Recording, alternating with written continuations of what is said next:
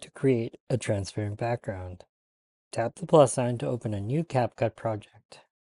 This can be a live video or a screen recording. In this example, I'll use a screen recording. Select your video clip and tap on Add. If you swipe over on the CapCut timeline and you select Background,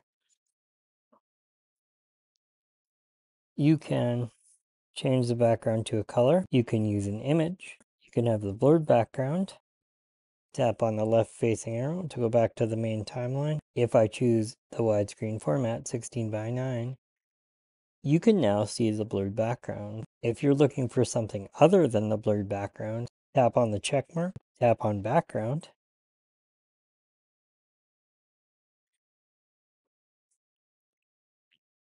and tap this symbol right here to remove the blurred background. To create a transparent background, tap on the check mark, go to the main timeline, select your clip, swipe over and find the duplicate option. Tap duplicate.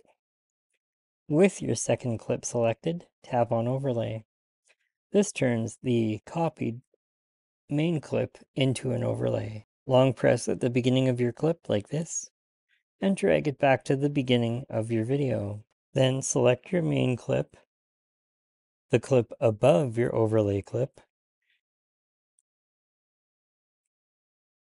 and pinch and zoom until that clip fills the whole preview area like this. Make sure that the clips line up exactly. Select your main clip one more time, swipe over and find the opacity setting. When you tap on opacity, you'll find the opacity slider sitting at 100. Place your finger on the slider knob, long press, and bring the opacity slider down to the left. As you do this, you'll notice that you can see the background behind your main clip. Because the background is black, the edges become darker. Tap on the check mark. If you don't like black, you can use whatever color you like. To change the color of the background, tap Background from the main timeline, select Color.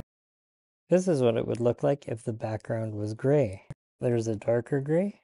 Actually, I like that gray color, so I'm going to stick with that color.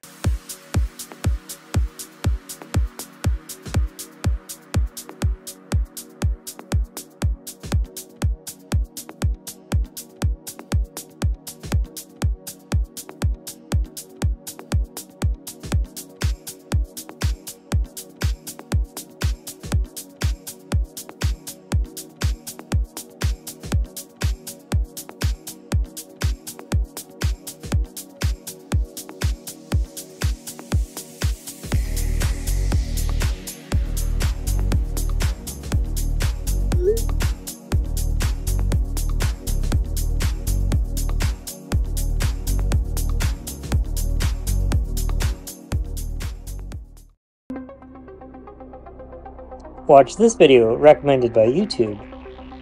This playlist contains more tutorials just like this one. Don't forget to tap on the notification bell once you've subscribed so you're notified when I upload a new video. Join me next time.